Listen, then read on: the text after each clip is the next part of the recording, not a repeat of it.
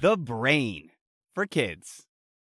What weighs about 3 pounds, uses electrical impulses, calculates up to 268 miles per hour, and stores unlimited amounts of information and data? Here is a hint. It is not a computer. Still stumped? It is your brain. And today, we are going to take a look inside and learn lots of cool facts about it.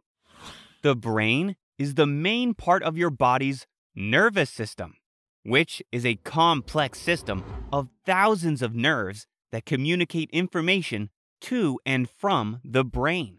Your memories and thoughts move through your cells as tiny electrical charges, and they connect to each other at synapses, which are the links between two cells. The more messages that are sent to the brain through these synapses, the stronger the connections become. This is the way that habits like brushing your teeth or biting your nails are formed. Interesting, right? Today, we are going to look at 6 parts of the brain. These 6 parts are the cerebrum, the brainstem, the cerebellum, pituitary gland, hypothalamus, and amygdala. Fun fact, scientists have been able to locate areas inside each brain part that controls specific parts of your body. This is called brain mapping. For example, a doctor can stimulate a specific area of your brain, and it would feel like someone is touching your arm, leg, or another part of your body. Because of brain mapping, we know which part of the brain does what. So let's learn more, starting with the largest part of the brain, the cerebrum. The cerebrum makes up about 85% of the brain's weight. It is the area of the brain that allows you to control voluntary muscle movement, like jumping in the air or kicking a ball.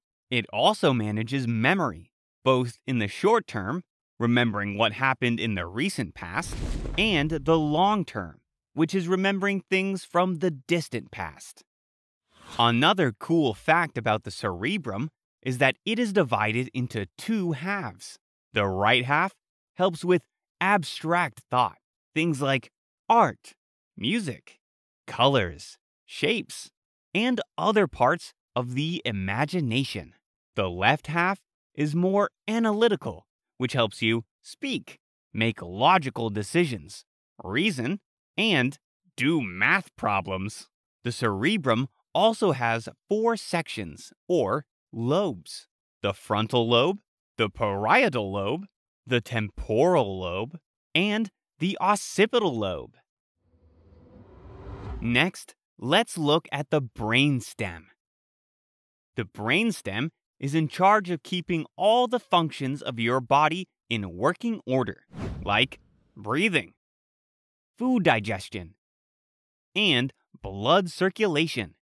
Plus, it is responsible for all of the involuntary muscle movement in your body. In short, the brainstem keeps you alive. Now let's talk about the cerebellum. This part of your brain controls your balance, movement, and coordination. This includes things like standing and activities that require balance, like riding a bike. Without the cerebellum, a person would have a really tough time moving. And even though it is only about 1/8 the size of the cerebrum, it is still super important. Ready to learn about the pituitary gland? Fun fact, the pituitary gland is only about the size of a pea. This tiny powerhouse helps your body grow by producing and releasing hormones into your body.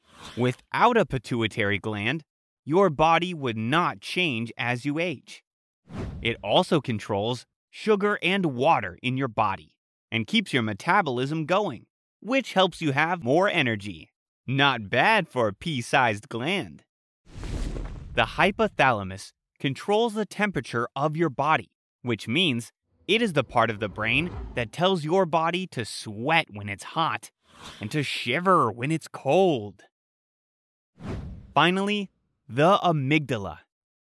This part of the brain is the control center for feelings. There are groups of nerves on both sides of the brain that are responsible for these emotions. Now that you have learned some new interesting facts, let's review. Fill in the blank. The pituitary gland is the size of a blank. The size of a pea.